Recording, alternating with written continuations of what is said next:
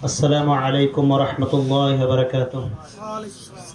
हामिदान व मुसल्लियान अम्मा बाद। उपस्थित श्रद्धेय सभापति महाशय, सम्मानीय अतिथिबृंद, अत्र स्कूलेर आल हिकमा न्याशनल स्कूलेर शिक्षक शिक्षिका मंडली और छात्र छात्री एवं सम्मानीय अभिभावकगण, खूब अल्प समयेर मध्य आमी किछु कथा राखबो इनशाल्लाह। आपनारा तो एतक्षण धरे खूब एक मूल्यवान गुरुत्वपूर्ण आलोचना शुनछिलेन बर्तमान आमादेर शिक्षा व्यवस्थार प्रेक्षापट एवं आमादेर कि करणीय। आलহামদুলিল্লাহ आज के आल हिकमा न्याशनल स्कूल जे उद्देश्य निये एगिয়েছে, वास्तवे এটা অনেক দিন আগেই করা উচিত ছিল আমাদের।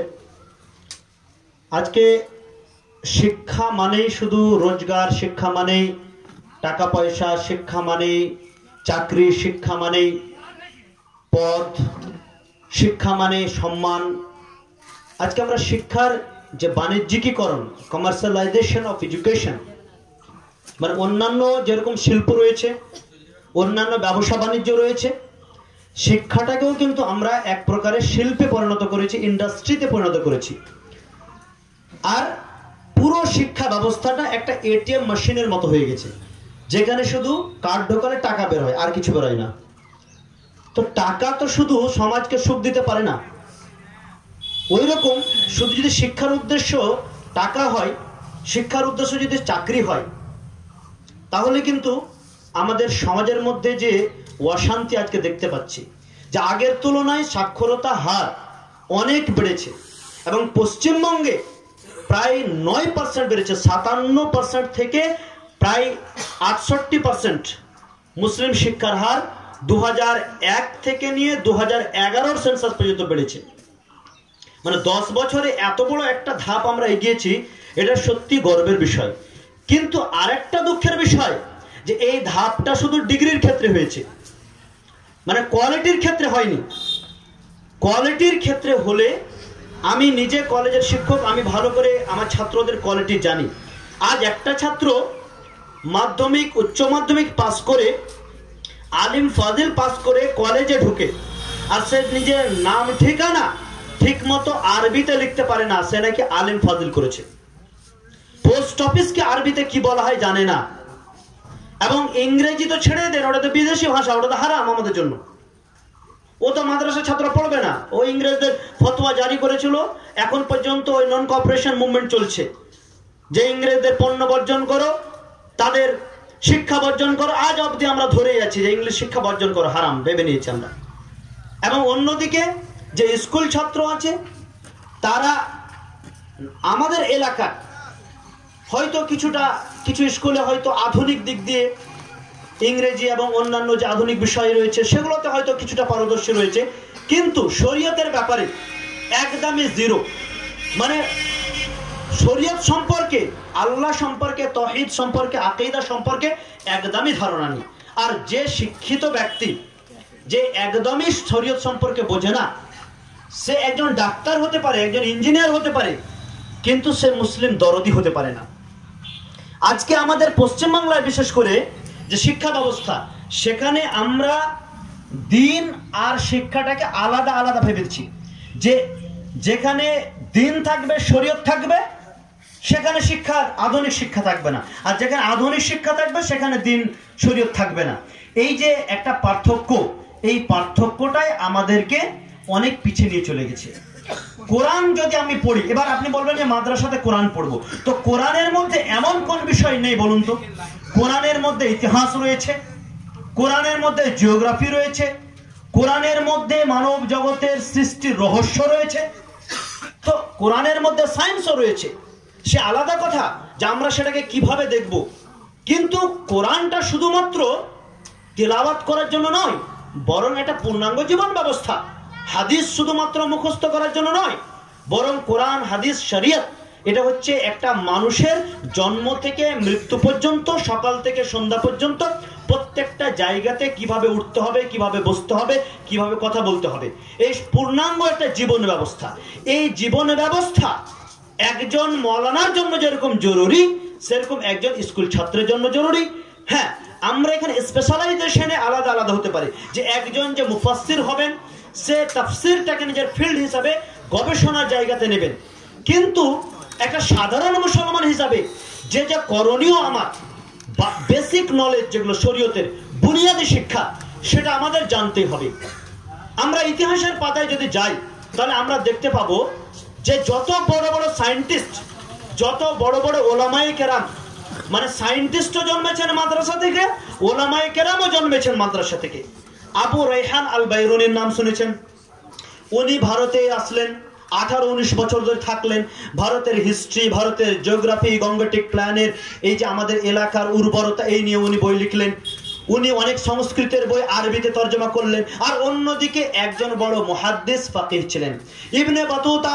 উনি একদিকে বড় ট্রাভেলার ছিলেন, উনি ঐতিহাসিক ছিলেন, আবার উনি ফাকিহ ছিলেন, কাদি ছিলেন। ইবনে রুশদ আল কুরতুবী মাদ্রাসায় অনেকেই পড়েছেন তাকে, বিদায়াতুল মুজতাহিদ। তো এত বড় একজন ফাকিহ, আর অন্যদিকে বিরাট বড় ফিলোসোফার, ইউরোপের ফিলোসফির জনক বলা হয় ইবনে রুশদকে, এত বড় একটা ফিলোসোফার।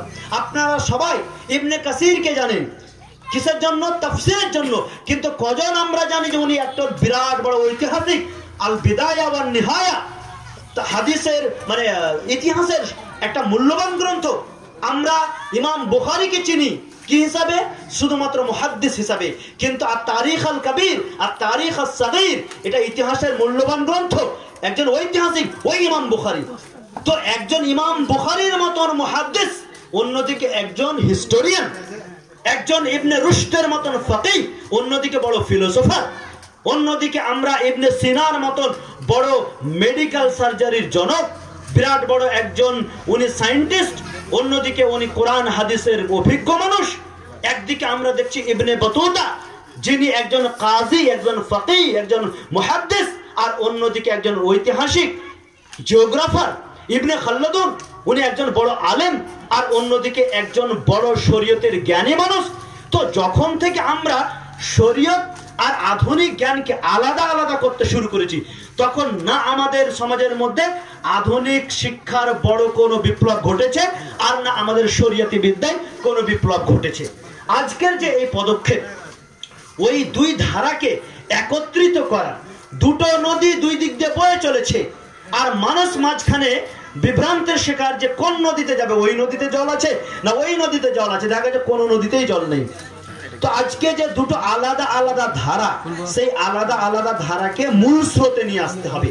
যে যে স্কুল আমরা গড়তে চলেছি, যে স্কুলগুলো আমাদের এলাকাতে খুলছে, সেখানে কোরআন, হাদিস, আকীদা, ফিকহ, তাফসীর এতটা কমপক্ষে তাকে জানানো হবে যে সে নিজের কাজ নিজেই করতে পারে, সে একজন মুসলমান হিসাবে নিজের পরিচিতি দিতে পারে এবং ছোটখাটো কাজ নিজে করতে পারে।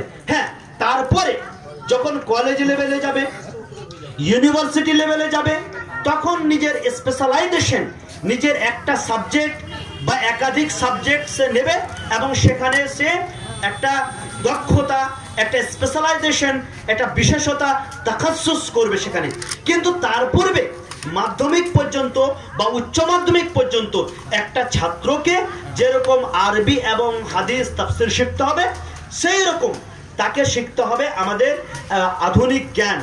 আজকে দুটোই কিন্তু চরমপন্থী। স্কুল বলছে যে না, আমরা যদি শরীয়তের বিদ্যা ঢোকাই তাহলে কিন্তু আমাদের আধুনিক দিনটা মার খাবে, আর মাদ্রাসা বলছে যে আমরা যদি আধুনিক শিক্ষা ঢুকাই তাহলে মাদ্রাসা শিক্ষা মার খাবে। এই দুই ধরনের চরমপন্থা আমাদের মুসলিম সমাজকে পথভ্রষ্ট করেছে। আজকে আমাদের খানিকটা কি আগের থেকে অনেকটা উন্নতির দিকে আমরা এগিয়েছি, অনেক ইঞ্জিনিয়ার, অনেক ডাক্তার, অনেক লয়ার হয়েছে। কিন্তু দুঃখের বিষয় যে আজকে আমরা এতটাই দিন সম্পর্কে আমরা একদম অজ্ঞ যে মুসলিম পার্সোনাল ল বোর্ডের একটা তালাকের ইস্যু, ওই তালাকের ইস্যু কে লড়ছেন? কপিল সিব্বল। মুসলিম পার্সোনাল ল বোর্ডে একটা শরীয়তের বিধান, তালাকের মতন একটা সূক্ষ্ম শরীয়তের মাসলা, সেটার পক্ষ থেকে ডিফেন্স লয়ার হচ্ছেন কপিল সিব্বল। এর থেকে আর বড় কি দুর্ভাগ্য হতে পারে যে সারা ভারত জুড়ে একটা লয়ার আমরা পেলাম না যে ল শিখেছে এবং সে তালাক সম্বন্ধেও জানে, শরীয়ত সম্পর্কেও জানে।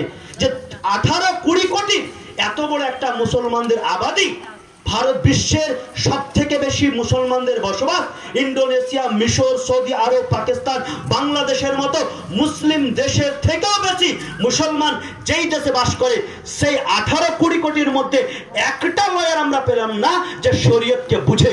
এর থেকে আর দুর্ভাগ্যের বিষয় কি হতে পারে যে আজকে একটা অমুসলিমকে আমাদের ল নিয়ে, শরীয়তের আইন নিয়ে তাকে সুপ্রিম কোর্টে দাঁড়াতে হচ্ছে, আমাদের মধ্যে কেউ দাঁড়াতে পারছে না। আমরা শরীয়তকে কতটা কম বুঝি, তার মানে কপিল সিব্বল আমাদের থেকে বেশি শরীয়ত বোঝেন, এটাই তো তাহলে দাঁড়ালো।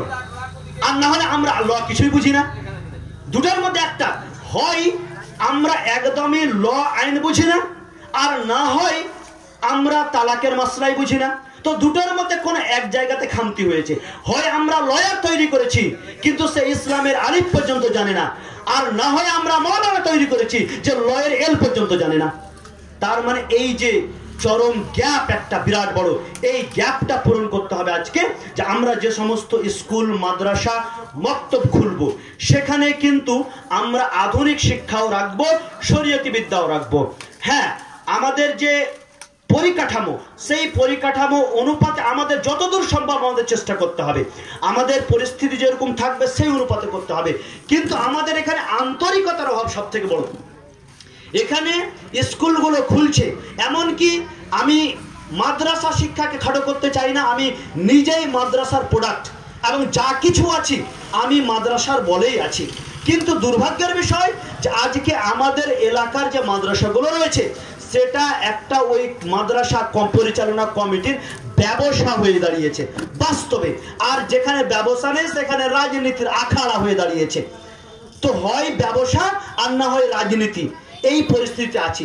আমাদের কাছে যেটুকু ছিল তার মধ্যে অনেক কিছু করা যেত, অনেক লোক করার মতো আছে, কিন্তু দুর্ভাগ্যের বিষয় যে আমরা ওটাকে একটা রোজগারের ব্যবসা হিসাবে আমরা মাদ্রাসাগুলোকে ব্যবহার করছি। হ্যাঁ, কিছু মাদ্রাসা আছে আলহামদুলিল্লাহ ভালো কাজ করছে, আর অন্যদিকে যে স্কুলগুলো খুলছে সেই স্কুলগুলোর মধ্যেও একই পরিস্থিতি। তো আজকে আমাদের এই জায়গায় দাঁড়িয়ে ভারতের যে মুসলমানদের করুণ দুর্দশা, এই দুর্দশার একমাত্র উপায় যে আমাদের শিক্ষিত হতে হবে, কিন্তু সুশিক্ষিত।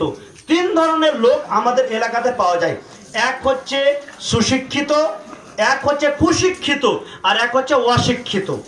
তো আমাদের এলাকাতে অধিকাংশ মানুষ হচ্ছে কুশিক্ষিত, যাদের কাছে ডিগ্রি আছে, শিক্ষা আছে, কিন্তু কয়েকটা পুঁথিগত বিদ্যা আছে, একটা সমাজকে দেওয়ার মতন চিন্তাধারা নেই, তাদের মধ্যে দূরদর্শিতার অভাব। এই জায়গাতে আমাদের কুশিক্ষিত মানুষ সমাজকে লিড করছে। এটা কিন্তু অশিক্ষিত মানুষের থেকে বেশি ক্ষতিকারক।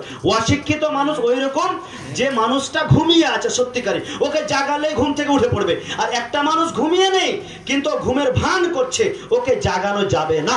আজকে কুশিক্ষিত মানুষরাই সমাজটাকে চতুর্দিক থেকে ঘিরে আছে, আর সেখানে সুশিক্ষিত কুশিক্ষিত মানুষদের ফলে সুশিক্ষিত মানুষদের কাজ করা খুব কঠিন হয়ে যাচ্ছে। আজকে এই জায়গায় দাঁড়িয়ে আপনারা যে এই সহযোগিতা করছেন এখানে একটা স্কুল খোলার জন্য, এবং এত বড় সংখ্যায় আমার গার্জেনরা এসেছেন, আলহামদুলিল্লাহ আপনারা সবাই এই সমাজ দরদি বলে এই জায়গাতে এসেছেন। আমরা চেষ্টা করব সবাই মিলে, এটা কোনো একটা ব্যক্তি বিশেষণ নয়, এটা সাইদুর রহমান মাদানী সাহেবের এটা নিজস্ব প্রপার্টি নয়, বরং একটা উম্মতের একটা সম্পদ, যেখানে উম্মতের ছেলেরা, আমাদের সমাজের ছেলেরা আসবে, তারা শিখবে, আগে বাড়বে। তো আমরা এই স্কুলটাকে ওইভাবে দেখি যে আমাদের একটা আন্দোলন, শিক্ষার জগতে একটা নবজাগরণ, একটা রেনেসা, একটা ইনকলাব। এই ইনকলাবের জন্য আমরা সবাই এখানে এই স্কুলের সাথে কাঁধে কাঁধ মিলিয়ে আমরা এই ইনকলাবকে, এই বিপ্লবকে আমরা সাফল্যমণ্ডিত করব। এই মানসিকতা নিয়ে আমাদের চলতে হবে, নচেত হাজারো হাজার স্কুল খুলেছে, 1000 বাড়বে, তারপরে বছর 1000 বাড়বে, আর ওই রকম বাড়তেই থাকবে, কিন্তু মুসলমানদের ঘরে জ্ঞানের আলো পৌঁছাবে না, কয়েকটা টাকা পৌঁছাবে, কিন্তু তাদের মন থেকে শিরক বিদআত, তাদের মন থেকে ইলহাদ, তাদের মন থেকে যে বিভিন্ন রকমের কুসংস্কার, সেটা কোনোদিন যাবে না। মুসলিম জাতি অবহেলার মধ্যে ছিল, আরও থাকবে, ভবিষ্যতেও এরকমই থাকবে, যদি আমরা আমাদের পথ চলা বন্ধ না ওই পথে চলা বন্ধ না করি এবং নতুন পথ যেটা কোরআন হাদিসের পথ সেটা না শুরু করি। আজকে আসি একটা নতুনভাবে পথ চলার আমরা শুরু করি কোরআন হাদিসের ভিত্তিতে এবং একটা আদর্শ ইসলামিক পরিবেশের মাধ্যমে আধুনিক শিক্ষার একটা প্রতিষ্ঠানে নিজের মেধাবী ছেলে মেয়েদেরকে এখানে পাঠাই। আমাদের দুঃখ লাগে যে সব থেকে কমজোর ছেলে তাকে মাদ্রাসাতে পাঠানো হয়। আলহামদুলিল্লাহ আমার বাবা এই অন্যায়টা করেননি। আমার বাবার 3টা ছেলের মধ্যে সব থেকে মেধাবী ছেলেকে মাদ্রাসায় পাঠিয়েছিল বলে আজ এই জায়গাতে দাঁড়িয়ে আছি। আজকে অভিভাবকদের অনুরোধ করব যে সব থেকে ট্যালেন্টেড আপনার ছেলে, সব থেকে মেধাবী ছেলে, সব থেকে চালাক ছেলে, ওই ছেলেটাকে আপনি দ্বীনি শিক্ষার জন্য ওয়াকফ করেন। ওই ছেলেটাকে এইরকম স্কুলে পাঠান যেখান থেকে তার সমাজ গড়তে পারবে। সব থেকে কাচড়া, সব থেকে বদমাস, আর যাকে পাচ্ছেন না তখন উঠিয়ে দিলে যে দ্বীনি মাদ্রাসা ফেলে দে। তো ওই মানসিকতা চেঞ্জ করতে হবে। দ্বীনি মাদ্রাসা বা শরীয়তি বিদ্যা এটা একটা ফকিরি বিদ্যা নয় যেটা আমরা মনে করছি যে দাও ওকে দিয়ে দাও পরের বাড়ি খাবে যাবে, তো ওই ব্যবস্থা নয়। আজকে আলহামদুলিল্লাহ এই জায়গাতে দাঁড়িয়ে আল হিকমা ইন্টারন্যাশনাল স্কুল সমাজকে পথ দেখাবার জন্য এখানে প্রস্তুত রয়েছে। আপনারা আসুন, আপনার ছেলে মেয়েদের এখানে পাঠান। আমি আর লম্বা কথা বলবো না, বেশি কথা এটা অনুরোধ করব যে আমাদের মধ্যে একটা পরিবর্তনের প্রয়োজন রয়েছে এবং এই ধরনের স্কুল যাতে এই পশ্চিমবঙ্গের কোণে কোণে প্রত্যেকটা জায়গাতে এবং ভারতের প্রত্যেকটা জায়গাতে গড়ে ওঠে। বিভিন্ন জায়গাতে আলহামদুলিল্লাহ গড়তে শুরু হয়েছে। আমাদের এই এলাকাতে অভাব ছিল, আলহামদুলিল্লাহ আমি অসংখ্য ধন্যবাদ জানাই আমার শেখ সাইদুর রহমান মাদানী সাহেবকে এবং ওই সমস্ত লোককে যাদের প্রচেষ্টায় আজকে এই কালিয়াচকের জমিতে এই স্কুলের একটা শাখা গড়তে চলেছে। আলহামদুলিল্লাহ আমরা খুবই গর্বিত এবং আল্লাহ তাআলা তাদের এই প্রচেষ্টাকে যাতে সফল করেন এবং তাদের এই প্রচেষ্টার বদলে কিয়ামতের দিন তাদের যেন নেক আমলে এটাকে পরিণত করে। ওমা আলাইনা ইল্লাল বালাগ। আসসালামু আলাইকুম ওয়া রাহমাতুল্লাহ।